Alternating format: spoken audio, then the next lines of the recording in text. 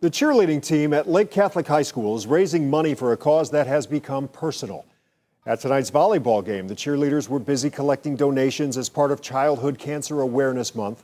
A staff member's daughter suffers from brain cancer. The family doesn't want any of this money, so the cheerleaders will use the donations on a wish list for patients at Rainbow Babies and Children's Hospital.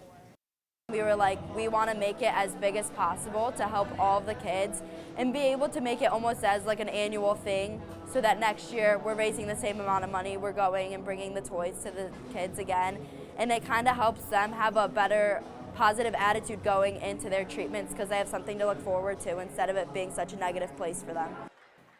And get this, we're told Lake Catholic collected $1,100 in donations at last Friday's homecoming football game, another $800 in online donations.